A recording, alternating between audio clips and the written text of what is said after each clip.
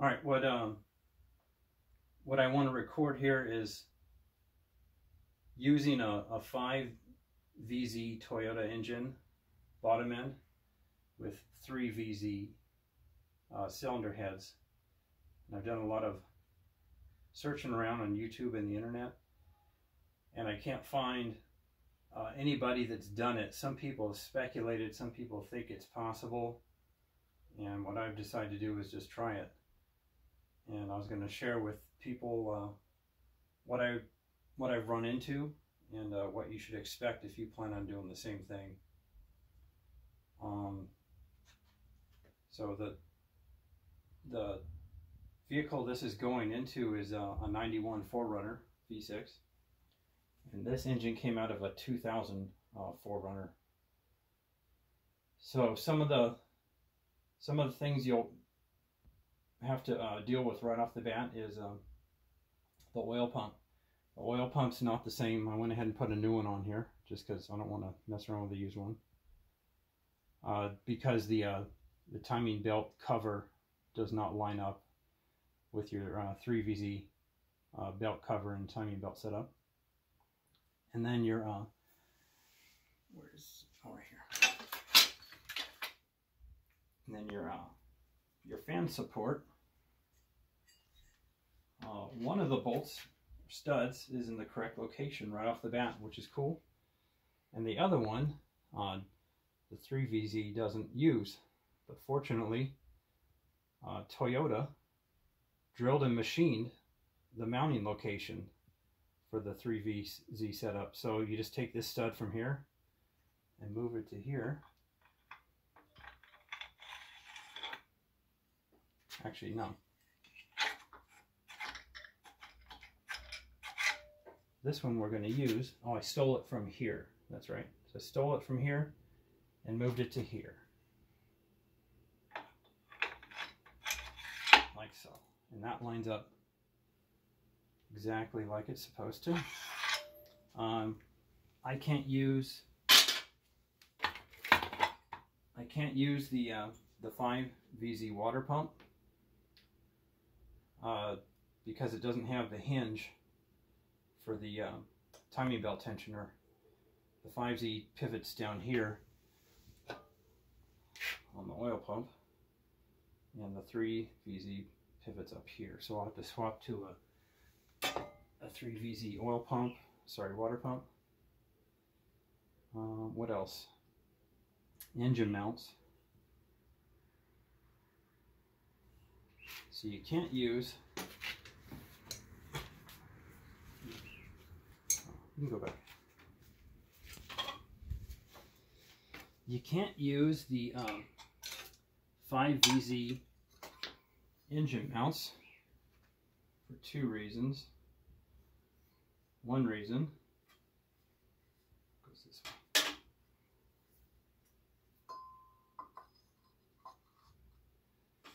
You look at the height difference here. There's about an inch and a quarter to inch and a half of clearance right here, which means this engine will physically sit higher than if you use the 3VZ mounts. See how close it is to the deck height here? It's like an inch plus. It'll set higher, so you got to use 3VZ engine mounts.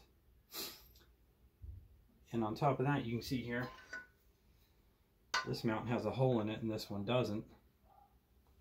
And on the 3VZ, your dipstick tube goes through this engine mount, right through there. Now the most intimidating thing so far, which turned out to be not a big deal, this is the dipstick tube that was on the front of the 5VZ, but I'll use it just to show you. This is where the dipstick goes on the 3VZ. So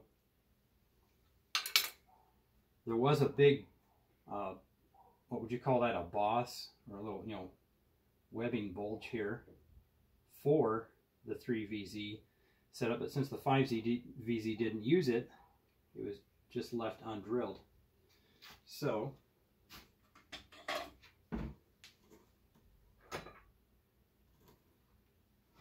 what I did was cobble together some junk metal. How did I do this?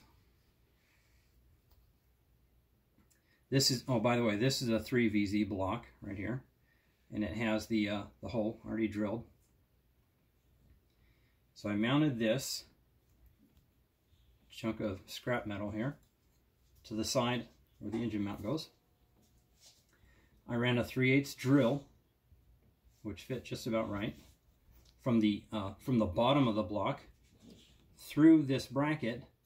So that what that did is that gave me an index or a jig, so I could drill.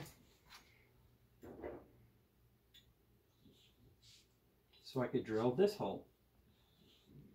So then what I did is just mounted this guy here, bolt it down, and all I did is use this on my cordless hand drill to drill all the way through the bottom of the block here, and it lined up well, and I'm happy how it turned out. What else is there? Oh, two more things. The 3VZs use a windage tray that sandwiches in between the oil pan and the block. It physically sits in between, and you bolt it down, and that's where your windage tray sets. The 5VZ bolts to the main girdle like this, and then the 5VZ. Whoops! Almost lost my gasket. The 5VZ pickup tube assembly mounts out here with the same hardware as the windage tray, while the 3VZ oil pickup tube mounts to this center hole and this driver's side hole.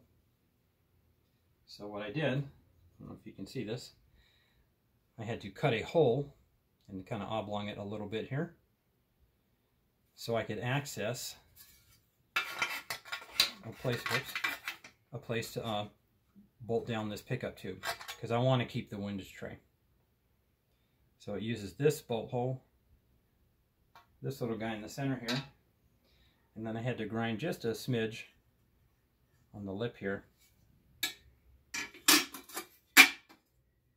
to get our oil pump to set nicely in there.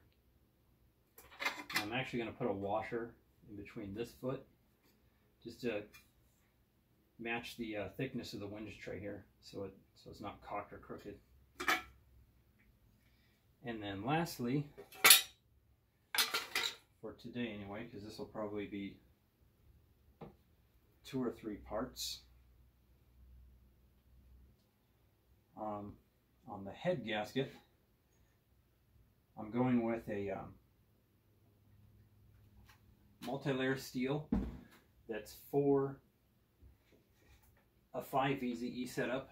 Now these are aftermarket, they're not factory.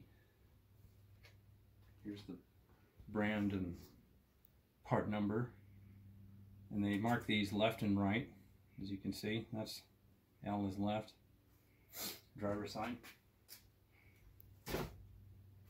One modification I had to do on the head gasket is, if you look, let me show you.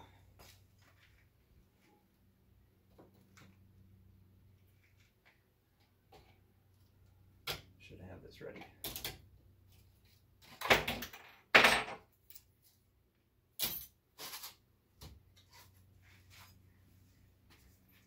This is a original equipment head gasket. This is just an oil return. And this is a coolant suction hole.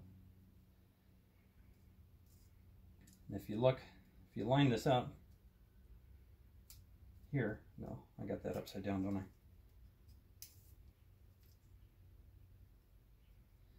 If you look here, the factory hole lines up with the lower half. This is kind of oval shaped here, but it lines up with this lower half of the circle on the factory OEM gasket right there. And then on the 3VZ gasket, got the gasket over there, I'm not going to mess with showing it to you, but the hole is actually offset this way. So half the hole would be covered up. So what I had to do is take a grinding stone and open this up, and fortunately they left you a raised lip here, which is like a perfect marker or index. And the block seems to be cast for either one, for the 3-liter or the 5-liter setup. So you just got to modify your head gasket just a little, just on the one side. On the passenger side, that one stays closed.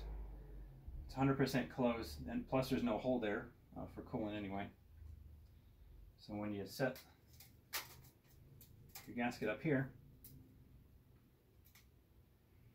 the hole lines up perfectly on this side where it normally did, and then you open this side up so the 3VZ heads aren't half covered. They're kind of, the hole's a little offset. It's like the 5Zs here, the 3Zs here, they kind of overlap each other. So in order to not restrict coolant flow, you have to open this opening up just a little bit. And I think that's it for now. So far there hasn't been anything that's like, oh my gosh, this isn't going to work. So far every hurdle has been doable, or straight up a walk in the park. So when we get to the next step, I'll make another video.